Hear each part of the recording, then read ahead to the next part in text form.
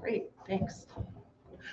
All right, so a little bit about me, my background. I've been at Iowa State, University of Minnesota, and Purdue. I've been kind of circulating around the Big Ten. But my background is in plant breeding and genetics and quantitative genetics and then phenomics. So currently, as I mentioned, I'm at Michigan State. I do research and teaching. My research centers on genetic mapping and genomic prediction for applied traits, high throughput phenotyping to increase efficiency, and innovation in modeling and prediction. My teaching is in transdisciplinary skill sets and communication. So I teach a plant breeding class, but I also teach frontiers in computational and plant biology, which I'll talk about later. But it's a hands-on project-based course that's meant to be kind of real-world job prep for grad students. And then just in case you're interested, this is kind of how I split my time amongst different species. What this looks like in the program is that we maintain lots and lots of field space. And I'm showing here my nursery primarily. So this is where we would do like controlled crosses and pollinations to establish our research germplasm. We do that in the winter a little bit as well. And then we have a number of field locations where we do observation experiments. This is an offsite location on a farmer's field. Though we have several fields on campus as well. One of our projects, we're involved in this collaborative project called Genomes to Fields, which is about 20-some different groups across the US and Canada, where we collaborate and we grow different, we grow subsets of the same germplasm, and that all gets genotyped and then phenotyped in a similar fashion, and then those data sets get combined. So it gives us a lot more data to play with, and we can measure things in Michigan and use that to predict other states. So these are some of the people in my group that are involved in this project. They've been painstakingly measuring thousands of plants, which is great, but it's also really slow. And so one of the things that we're focused on is how to make that faster. So our big question is, from a plant breeding and genetics perspective, we want to predict how a variety is going to perform to assess its usefulness. We can use genetics to predict the phenotype, that's genomic prediction, but it doesn't perform that well when you go into new environments. We can use physiological modeling to model and simulate different environments, but then that relies on really tedious hand-measured parameterization. So we're trying to acquire those phenotypes in other ways and then leverage those different approaches to be able to improve predictions. So one of the ways that we think about this is we think about, if we want to know things about these composite traits, those are actually influenced by a whole lot of different, what we would call component traits. And some of those we can measure, some of those we can model, but our hope is that we can use some of these sensor technologies to actually get at some of these traits to be able to predict those end-use traits. So I started at Michigan State in 2018, and around 2019, I was putting together a team of people that I'd been talking to and wanted to collaborate with. And this was a pitch that we gave to the university in order to get kind of the phenomics started at Michigan State. So we put together a group of kind of plant scientists and then a group of computer scientists and engineers. And we smashed all these people together. And the pitch was that we were going to use different scales of platforms along with commercial sensors, and then do really cool plant science with it. That was the idea. And we actually were able to do that, and we created some offshoot teams. One of the first things that we did was we got a drone unit that has LiDAR and hyperspectral on it. If you're not sure what those sensors are, come talk to me afterwards. I'll discuss it a little bit, but I don't have time to go in depth. But we collected lots and lots of data that allowed us to do some pretty cool work. One of the use cases that I'll mention here briefly is using LiDAR at different dates to predict plant traits. So one of our collaborators, Dan Morris, built some convolutional neural networks to take voxel models from the plots and turn it into phenotypes. We also do a lot of work with this spectral data. So this is reflectance across different wavelengths of light. This is visible light, this is near infrared. And using the different reflectances from different varieties and measuring then different biochemical properties, we can use machine learning techniques to train and predict traits. So this is an example of just water content that he's showing that you can model. But he's doing that in a project to work on nutrient management in corn. Another large project in our lab is working on tar spot, which is a fungal disease in maize caused by Phylochoromatus. And it's new as of to the US as of about 2015. So one of our big projects has been to find resistant varieties and start doing breeding work with that. But we're also then doing some phenomics. And here I'm showing an example of being able to collect data throughout the season and then relate that back to onset and severity, with the idea that if you could identify the disease before it's really widely seen, it would enable more management options for the farmer. And this is just an example of why this is so important. Corn on September 7th should not be this brown and dead. This is in fact all diseased, and this part that has the most disease by this date, a week later, has lodged, which means it's fallen over. So this causes up to about a 40% yield loss. So it's an important disease to address. Other projects we're working on, I have a student working on multi-objective genomic mating optimization. So how do you pick what parents will make the best future progeny? Physiological impacts of nitrogen and biostimulants, functional genomics and modeling in both maize and sorghum, and then assessment and prediction of flavonoid content in both kernels and leaves and its relationship to tar spot as well. I have a quote I wanted to share with you because I think that one of the things I like to push is that these sorts of soft skills are really important to keep in mind when we're training students. This is a quote from Temple Grandin, and she says, "The world needs different kinds of minds to work together. When different kinds of minds work together effectively, there can be great successes. They complement each other's skills." And I think finding common language with collaborators can take a lot of time, but it's always very well worth it. And then the last thing I'll plug is that we have a graduate program that's interfacing computational and plant sciences. It's called Impacts. The course I mentioned earlier is a course that's taught as part of this program, and the obligatory XKCD slide here. So this person's saying, when a user takes a photo, the app should check whether they're in a national park. She says, okay, sure, easy GIS, look up, give me a few hours. He says, and check whether the photo's of a bird. She says, I'll need a research team in 5 years. So in computer science, it can be hard to explain the difference between the easy and the virtually impossible. And that's part of what we address in this course, is that we're getting different groups of students from computational sciences and plant sciences to work together to communicate and solve some of those problems, whether they're easy or hard. As a quick use case, I'll mention this. It was part of an initiative funded by the AG2PI, but we partnered with different industry groups. And in this case, the students were asked with no image analysis expertise whatsoever. So this was all new to them, but they were asked to kind of give a quantification of how much blank fill, which means areas of the cob where there's no kernels. And so they created thresholds that would find the area of the cobs and the area of just the kernels, and then subtracted those to get that estimate. An example from just this past spring, we had some LiDAR data from a popcorn trial from Weaver Popcorn in Ohio. And then we also had some diseased versus healthy potato. So these are potatoes with hyperspectral drone imagery. But the reason I show this slide is because I want to show where these students started off in these projects. So when they first gave me their initial progress reports, this is what the LiDAR looked like. You're seeing point clouds of distance estimates. This is the sky. It's the infinite return. All the corn is down here. But they didn't know that because they hadn't worked with these data types before. Similarly, this is not what the spectra of a plant should be. They were getting reflectance from the soil. And so learning how to deal with these new data types has been really, really useful. And I think to go from this to this in a matter of weeks is like pretty cool. So this is some of my funding, and thank you for your time.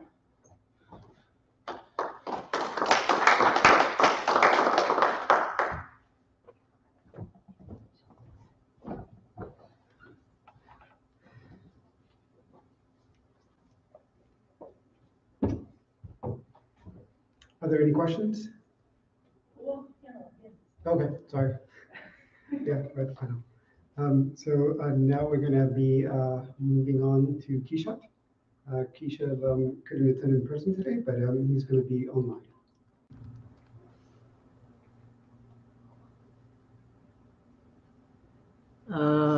I think you are muted.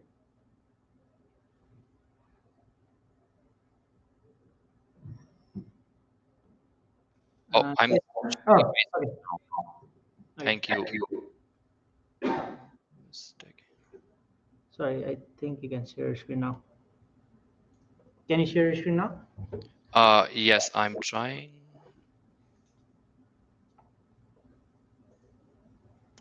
No, it's not active. Like share screen is not active. Really? Okay.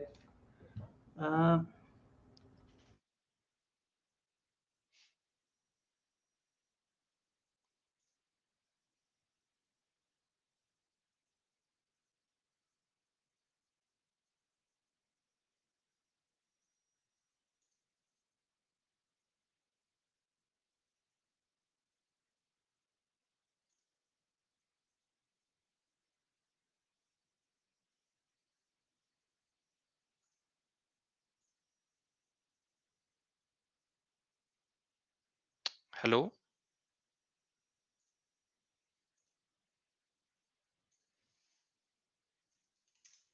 Can you share now? Okay, just a minute. Okay.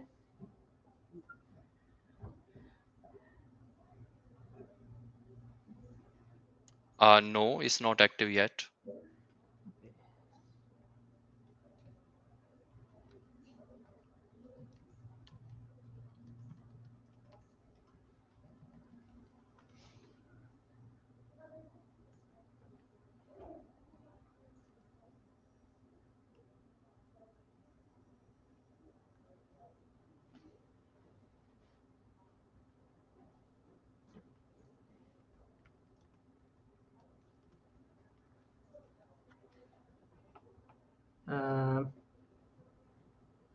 I don't know what Can to I do. try?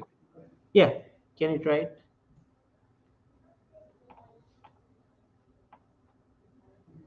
So what is it No, telling you actually? Like you cannot it's even. not like share screen tab is not active. It is freezed for at my end.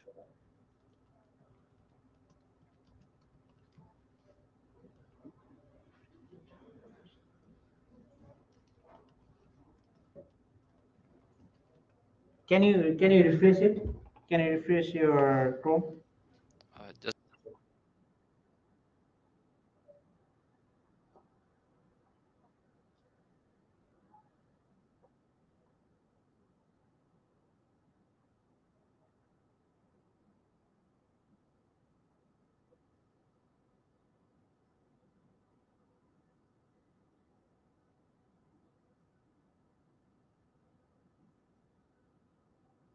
Uh,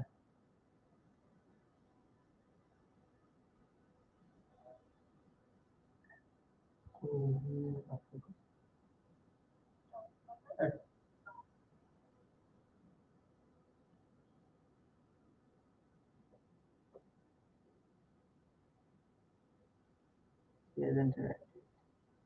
hello. Hi. Yeah. Yeah, I refreshed like 2 times, but it's still the share screen tab is not active. Okay.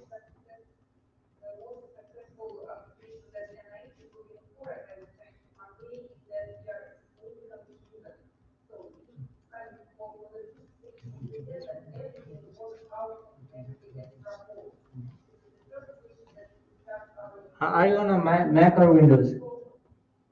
I'm on Windows 10. Share.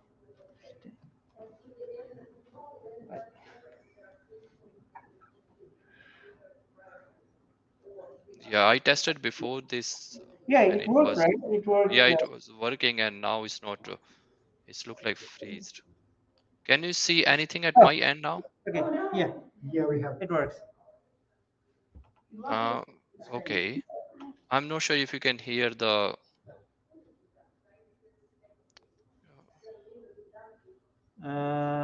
It worked before. Now it's not working.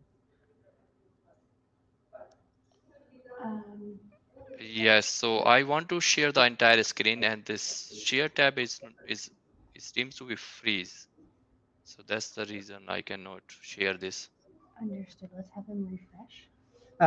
Can you refresh it? Okay. It'll kick him out, right? Just remind him. Yeah, it will. He'll have to rejoin. Oh, it will kick you out. Yeah. That's okay. Yeah, so tell him he needs to do a hard refresh and rejoin. Yeah. Okay. And we have, I want a sticker that says when in doubt, hit F5. so we'll just have him rejoin because it also looked like his camera was on. And that is the extent of my technical abilities.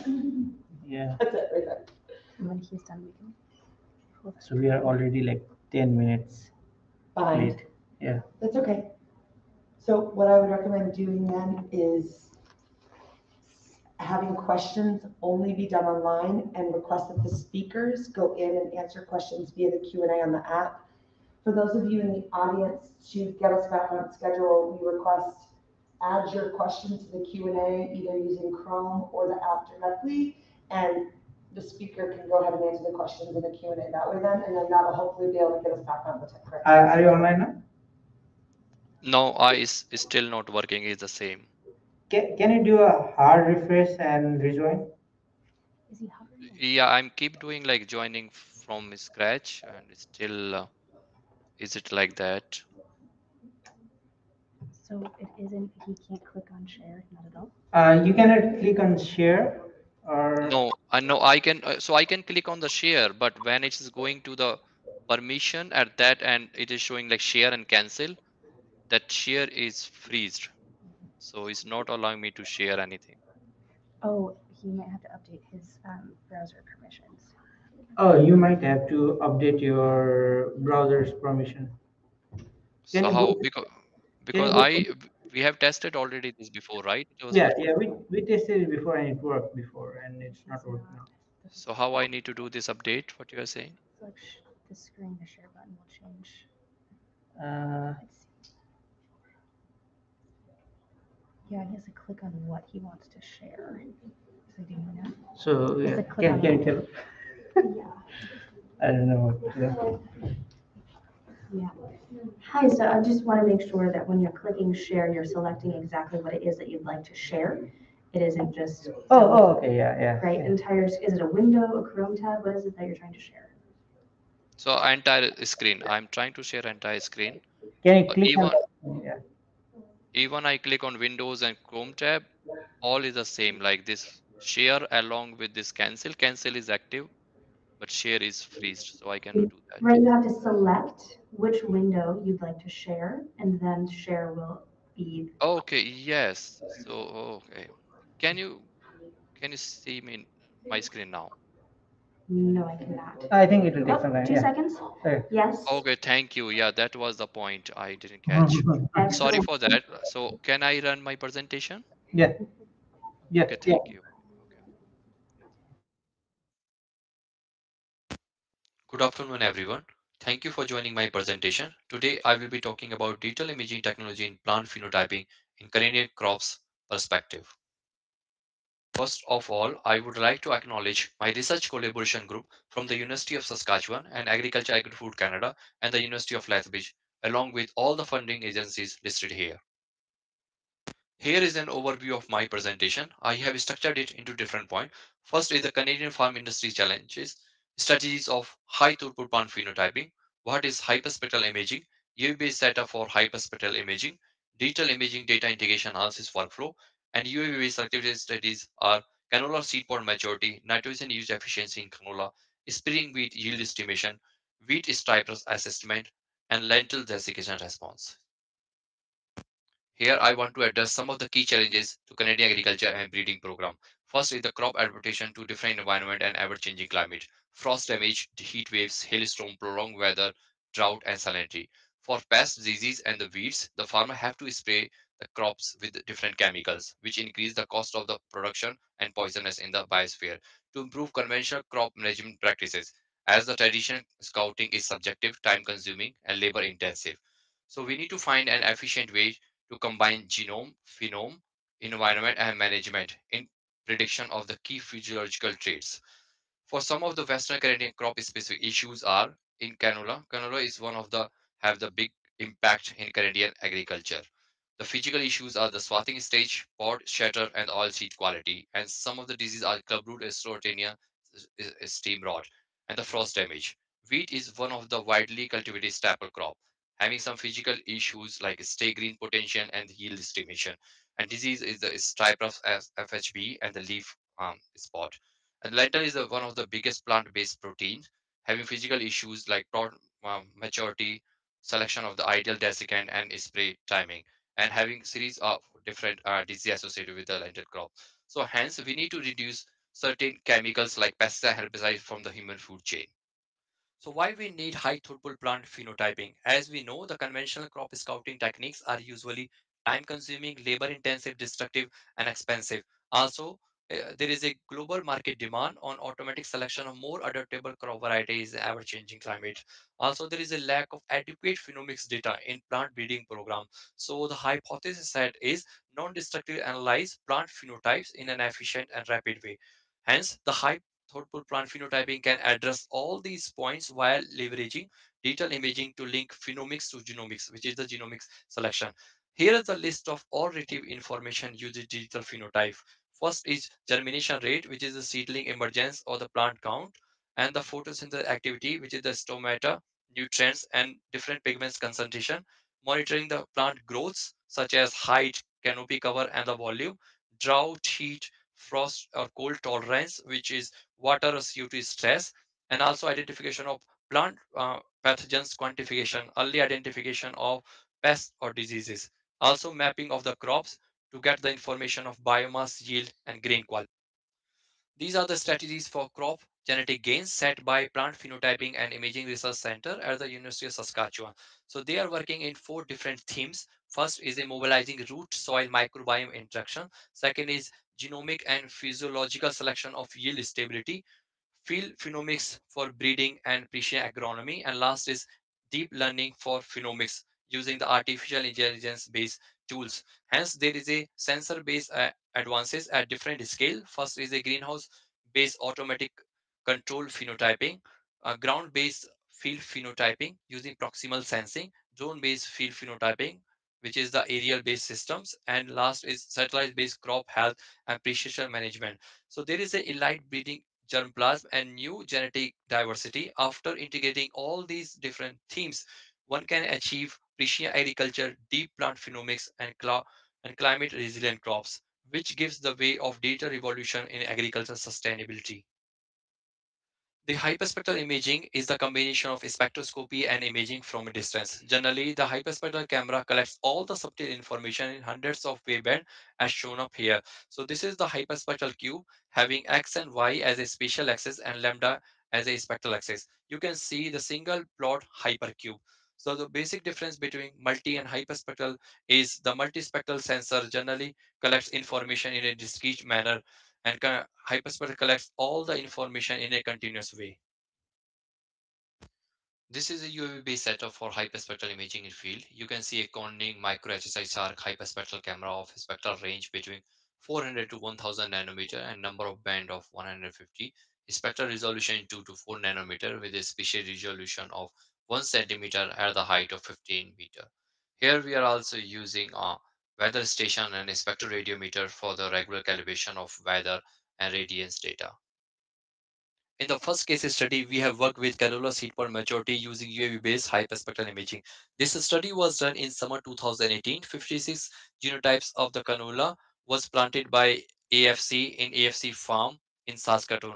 For this study, 5 commercially graded genotypes were selected, which were NAM 0, 13, 17, 48, and 76. UV data were collected at 5 phenological stages along the seed color change of 0%, 25, 40, 60, and 75%. Using on the UAV flight day, we have collected the plant for calculating the pod and seed moisture manually. Using the hyperspectral imagery data, we have deployed canola pod maturity index, which is the function of blue, red age, and near infrared band. So we have plotted the pod moisture versus the canola pod maturity index and found a good square relationship of greater than 80%. Here, when the pod moisture is less than 30% and the index value is less than zero point 0.1, this gives an indication of canola swathing or ideal time of the harvesting to the farmers. And we have also found as an index change attributed to the moisture and seed color change. It helped the breeders to make selection of the genotype based on the maturity and also determine proper timing of the spraying of the desiccant. This study is recently published in the Canadian Journal of Remote Sensing.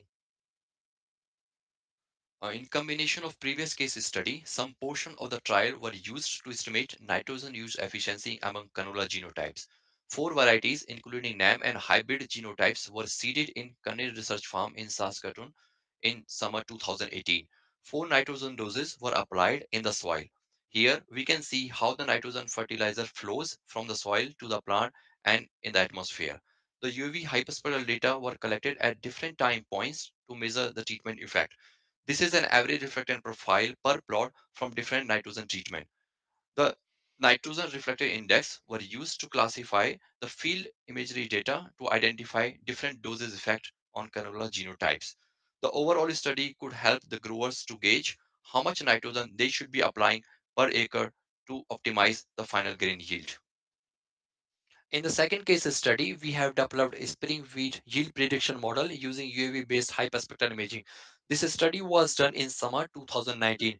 15 spring wheat variety was seeded in Cunning Farm in Saskatoon. Here you can see the retrieve hyperspectral reflection profile of all the 15 spring wheat varieties at the flowering stage. The UV data were collected at the five main stages, which was jointing, booting, heading, flowering, and ripening stage. Along with these five UAV flights, we have collected the ground sampling data of the leaf chlorophyll, head moisture, and the final yield. The partial least square dispersion analysis were used to classify the 15 spring wheat varieties.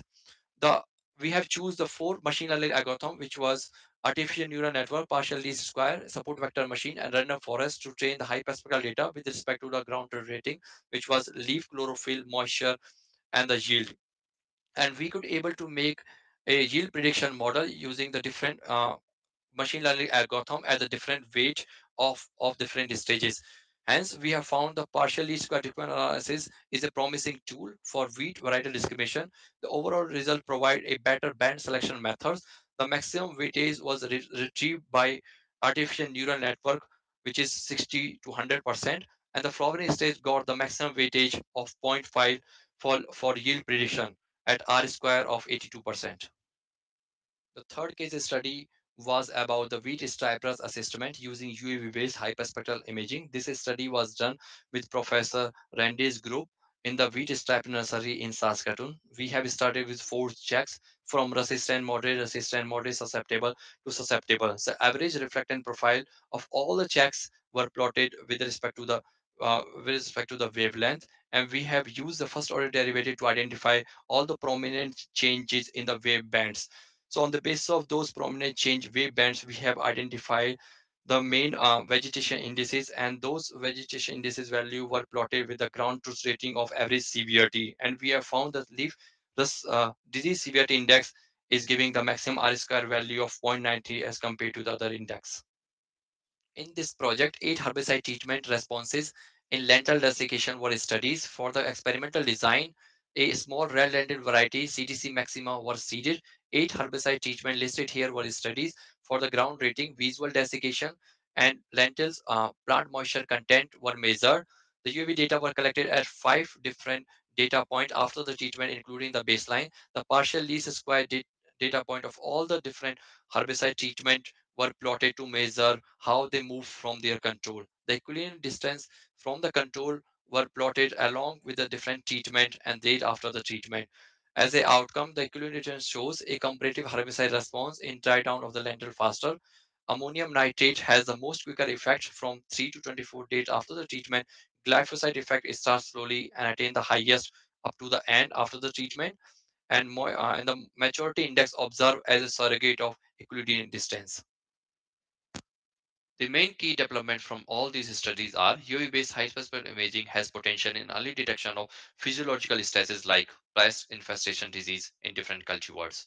Maturity index can be used to decide ideal swathing or harvesting stage in rapeseed genotypes and to make better seed selection. Digital imaging technology can be used to enhance nitrogen efficiency among canola genotypes to optimize the final grain yield. Machine learning approaches has the potential in serial type discrimination, band selection, and yield estimation. Spectral imaging are used to study the desiccant response in lentils to improve pre-harvested herbicide applications. Thank you everyone for your time. Have a good day and let me know if you have any question.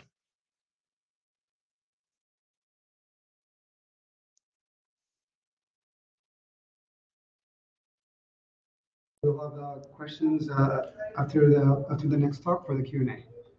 Now we're going to have Yijie from the University of Nebraska-Lincoln.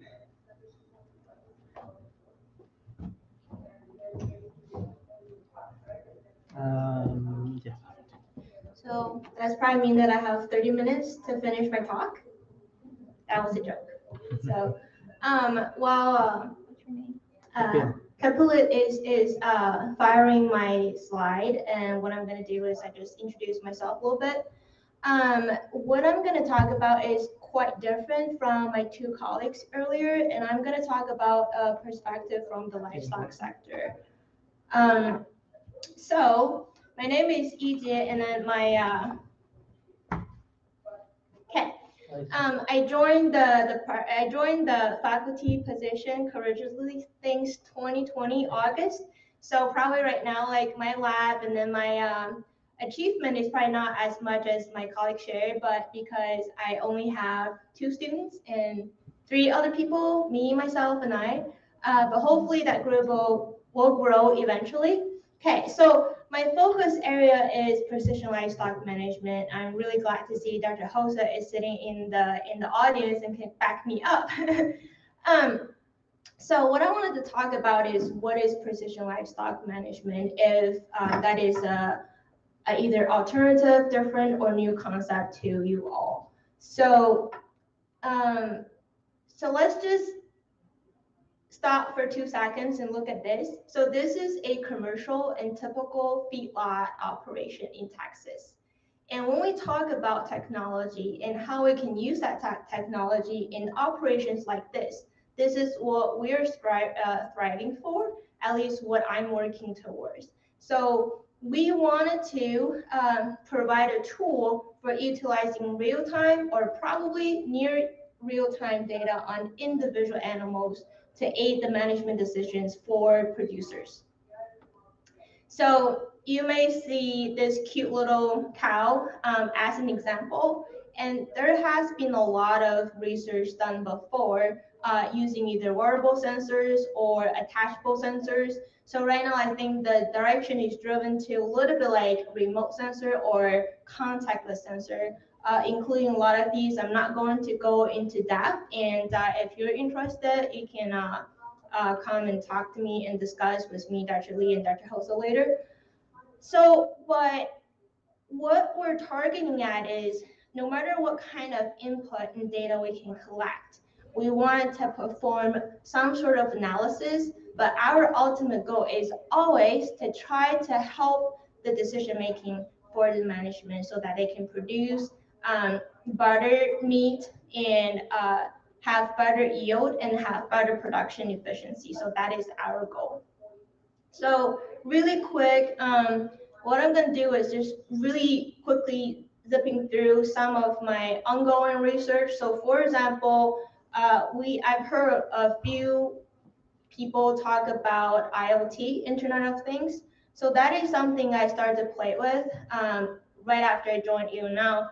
So first off is we use a LoRaWAN technology or LoRaWAN communication protocol, which is using a different communication package that can reduce the load and reduce the data requirement for data transformation.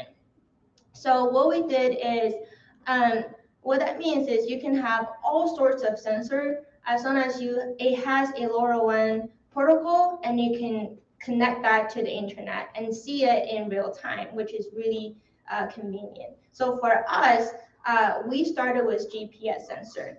So this is what we see in real time, not in real time anymore. When I have that screenshot, that was real time. So that is our research feedlot, and here, and we can have our sensors seeing like the location and in real time. So you may ask me like what that helped me in my research or in producers. So this is what we're going after.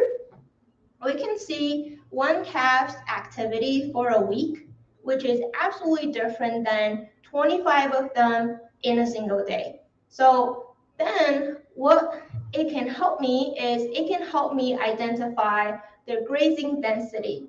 So this is a density hot map. So like, well, it's probably a code map based on my color scheme is the bluer the color is, the more often to visit it. And please keep in mind, this is a really unique and ideal research plot. So you probably can't find any more flatter and any more like square, no obstacle, like no trees, easily in the United States. So even for such a small scale, we still have, ununiformly grazed area. And what is driving that? How can we manage that resource more efficiently? That's what we're looking after.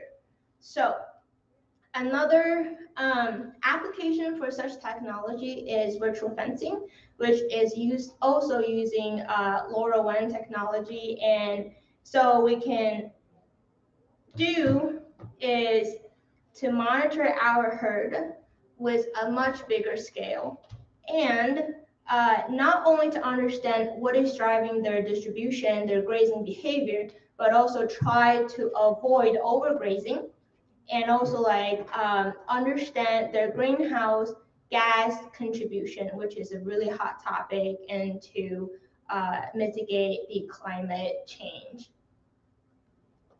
Some other thing is, actually, Jose is probably knowing this from inside out, is we're using alternative sensing to provide more information for us to use.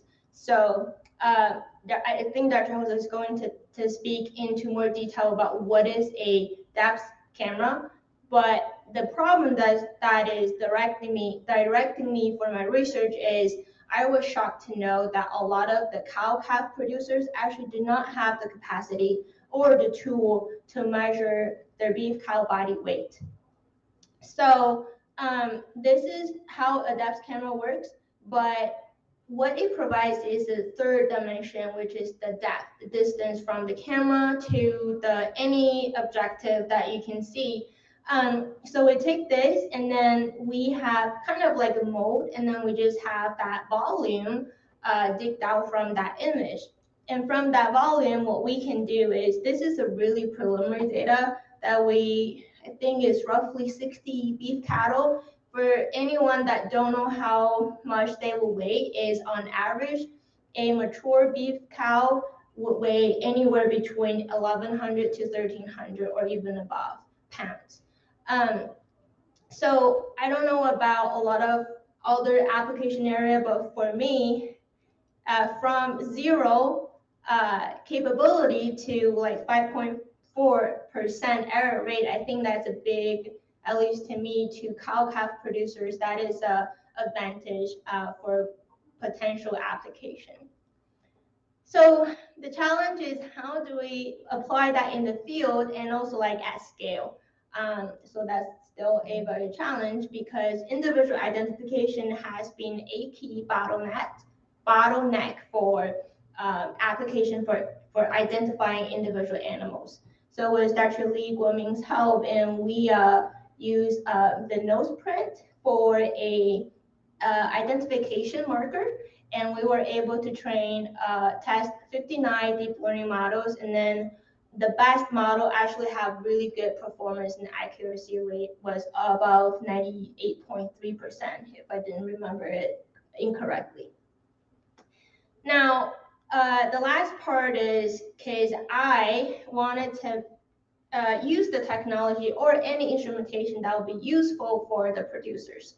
So I think it's important for them to understand, and also to understand what they need and what they think.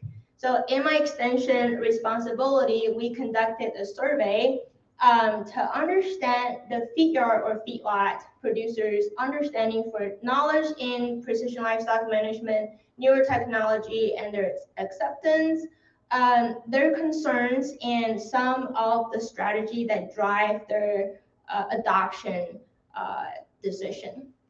So here is our result. We have 78 surveys completed, and that covers more than 574,000 cattle managed. So here's, I'm going to only show 3 highlight answers to questions. So I think this tells us that precision livestock management or tools have a really bright future and application potential, because a lot of them are either somewhat familiar or not familiar. So there's a lot of room for us to deliver that information to them.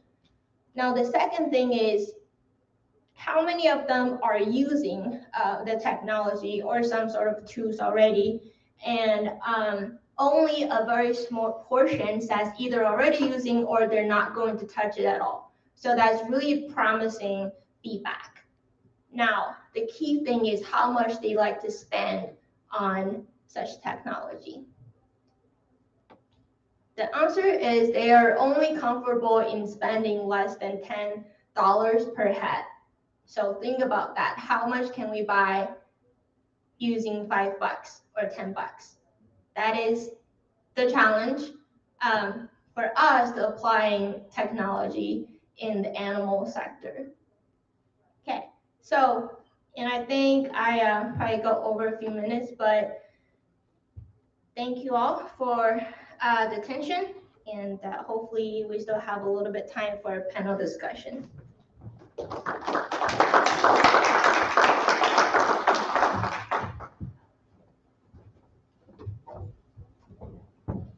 Thank you, and that was actually right on time. So now we're going to bring in Noah Falgren. He's going to moderate the panel. Hi all, hopefully you can hear me. I'll take that as a yes. Sorry I couldn't be there. That was a really great set of talks. And I think as you saw, you know, whether we're talking about animal or plant agriculture, the folks are collecting a lot of data, and you can see the similarities and goals where, you know, we want to improve in the field or on the farm decision making and predictability. So we have some prepared questions for the panelists, but if you also have questions, then ask in the chat or in person. Camilo can interrupt to ask live questions. But we just wanted to start, so broadly speaking, if the panelists could tell us what they see are the biggest challenges to the adoption of digital agriculture, you know, at scale. Some of this stuff is easier to do in the lab, but what do you see as the biggest things that prevent us from using these technologies at scale?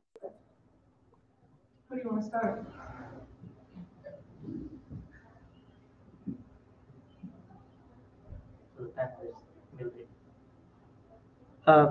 Can you start? Well, I'll start to answer that question, Noah. So I think for my application, the biggest challenge that I can see is actually the cyber infrastructure. That because we're working with either plant, crop, or animals, they're kind of like all housed in rural areas, and connectivity and internet is the bottleneck of their infrastructure. So I actually was troubleshooting one of our IoT device out at research farm, which is much better and much more civil than rural places. But still, like I was checking the cellular connection and coverage, that was really not a good spot. So if we wanted to overcome that and broaden the application for IoT or any sort of digital agriculture application, I think that, at least to me, that is the bottleneck and the biggest challenge because that adds to the cost and then to a lot of planning and development. Yeah, so that's what my observation is reporting to me. That's a great answer. I would add to that. So I was really encouraged to see your survey results actually, because I think if you asked farmers that are farming like crops and corn and things about high throughput technologies, I think there'd be a little less buy-in and a little less interest. Because right now, I believe the average age of farmers, at least in the US, is like 58. And they're a really risk-averse group. So unless they really see a value, like a return on that investment in the very near term, it's not going to be of interest. So I think identifying what are the most tangible best bets and saying like, this is going to provide this much of a return, this is why you should invest this amount in it, and it will help you in these ways. Until we're to that point, I don't think as many farmers are going to be interested in the kind of exploratory phase of how will this help my farm. Some that I've spoken to that have tried out some sort of high throughput technologies, they'll say, well, I got all these really great pictures, like my yield monitor or whatever shows me this map of my farm and it shows me that I have this low spot that's performing poorly, but I knew that. what am I supposed to do with this pretty picture? How do I actually implement that into a decision or a process or a thing that can be addressed? Yeah, exactly. I also agree with Eddie about like, I'm putting like this technology page. One is the technology implementations, which kind of things we should be using as per the objectives. And the second one is the data management side of the things. So the technology first, when it comes to the mind of any farmers want to use or any research group want to use, that's the big question, like what kind of like system they should be starting or using, what they are planning for. So the choice of the choice of the technology, choice of the making the sensors platform, choice of the softwares, and what they will be doing after collecting the data, like big data from all this technology, is a big question still, because it's not well documented. There is a different scattering platform is around the, you can see in the GitHub there is a lot of codes are available. This different research groups, they share their methodology, how they are doing the processing side of the things. So that is one of the technology implementation is a bottleneck, like how we are solving all those hesitancy while you started using the technology part. And the second phase is how we are doing the data management side of the things. So data is keep coming when we are collecting throughout the season, throughout the year of different trials coming from the proximal sensing in the greenhouse, or the ground-based sensing, or either using the flying the drones. So there is a data is coming. So how we are maintaining that data? What is the should be the right protocol so that it can be retrieved by someone which is not much familiar with the data type? And what is the pipeline as an input to the output scale to track the different phenotypes can be possible from that data. So all these aspect of the data management is still is very limited. Yeah, so that's the like having the big issue in terms of technology uses and data implementation.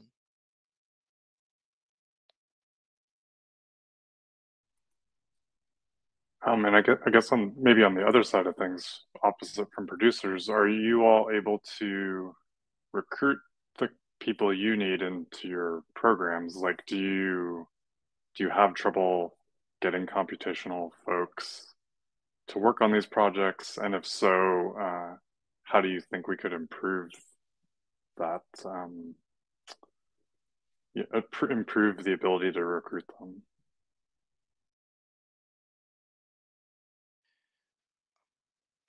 This time, don't sit in the first seat. So that's my, okay.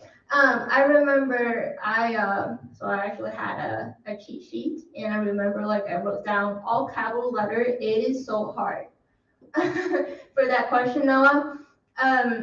Because I think we're not only dealing with generation shift into different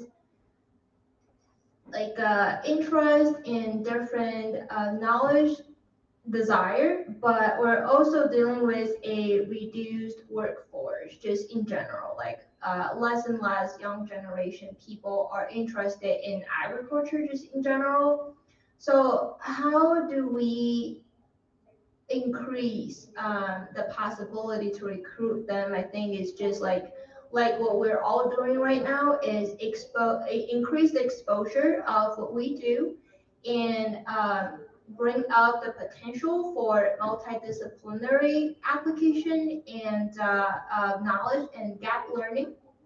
So for example, like for myself is I learned a lot from my plant and crop colleagues, and as you can tell, a lot of the technology and application side, they're way ahead of at least in the beef cattle sector, and that's all where I can learn from, and hopefully like our new generation can also like learn from it, and hopefully that will be a good method for them to be interested in the area, because I think like curiosity is always the primary drive for any kind of recruitment that we can do. My short answer is not yet, but I'm sure it's coming. I do a lot of recruiting at the undergraduate stage across a lot of disciplines, and so I end up with students in my lab who are maybe pre-med or they're working on really, really different things, but because my lab promises the opportunity to do research, and they don't necessarily get that in the clinical setting, it's especially pretty competitive. And so the chance to do something hands-on and do some research and be treated like almost a miniature graduate student, I think has been a big draw in my program. And that gets students at least kind of interested and involved and exposes them to agricultural problems. And it has been successful in some regards. We still at this point get a lot of graduate student interest. So that's been great. I'm gonna be really, really sad when that goes. I don't know, we'll see. But the other thing I will say is that I spent a lot of time when I first started on campus cold messaging random people across campus. Michigan State didn't have a lot of kind of phenomics stuff going on, and so I just approached people in the computer sciences that were working with machine learning algorithms or face detection for cell phone apps, or anything that could have been remotely relevant. And I said, hey, do you want to work on plants? We have all these really cool problems that your algorithms could help address. And a lot of them said yes. There were 1 or 2 people that said, no, all my students go to work for Google. And I said, okay, that's fine. But it helps you identify excited collaborators that can make really good progress really quickly. Sometimes it just takes asking. Situation in terms of like hiring a right person, because itself like data agriculture is a very interdisciplinary, like it's coming from different like programming language and then engineering that come like computers science from the programming, and plus those theoretical knowledge of the remote sensing. That's a big key here.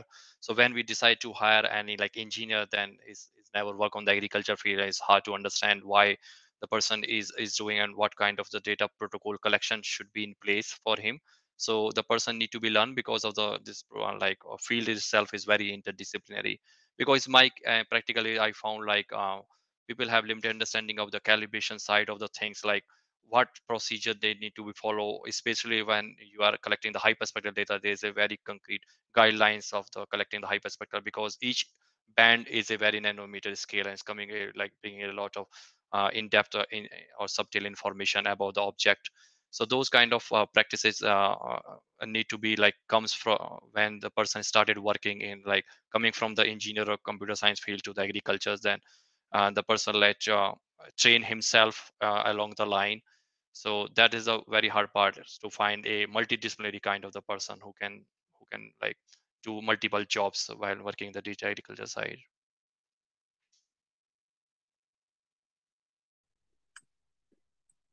Any questions from the audience before I can ask another?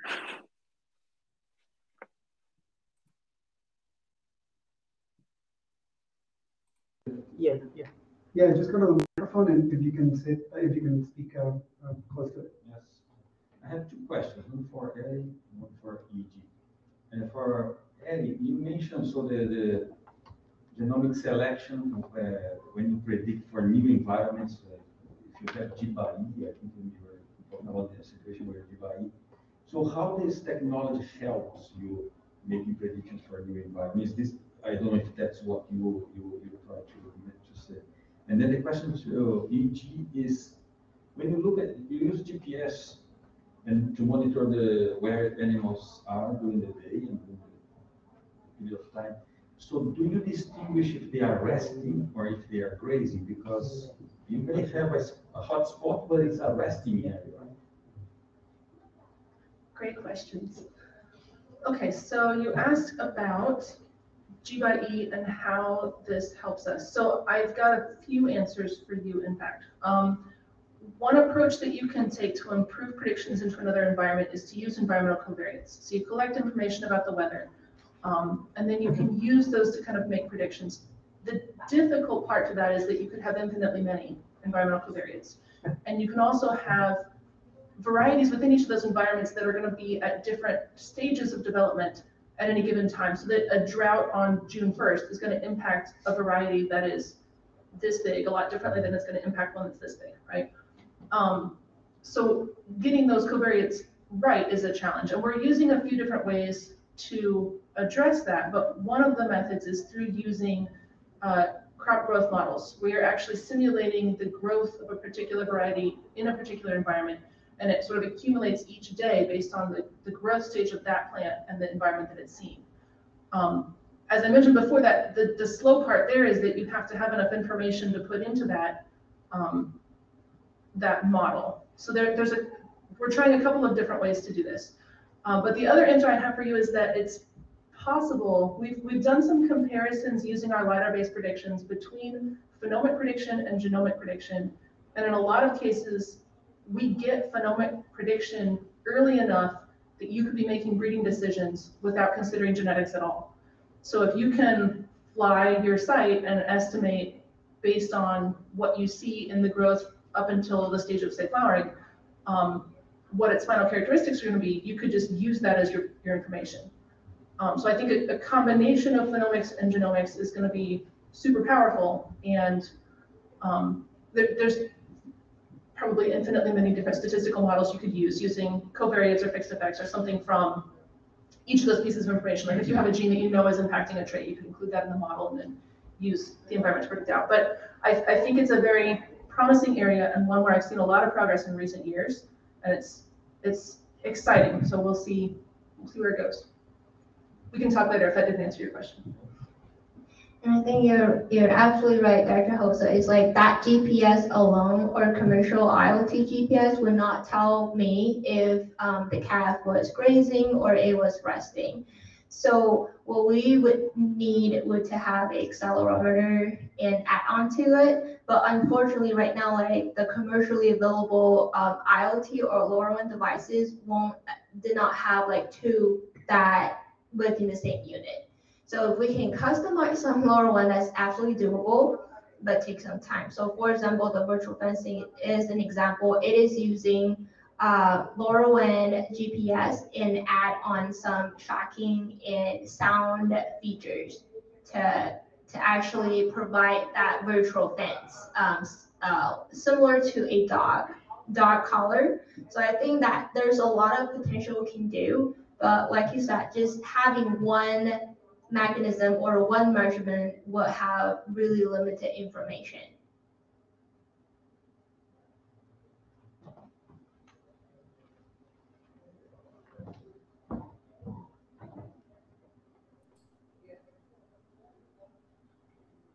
Any other quick questions? No, there is a question on the chat box. Oh yeah, sure. Yijie, there was a quick question that asks, do you use a front end for the IoT LoRaWAN setup? How do you analyze the data from the sensors downstream, and do you use the cloud?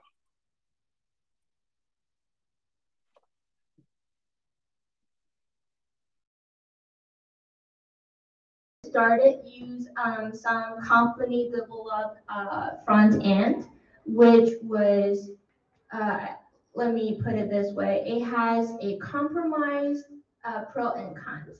So the pro is, you don't have to code anything. It is ready for you to use as long as you might mitigate and migrate your sensors.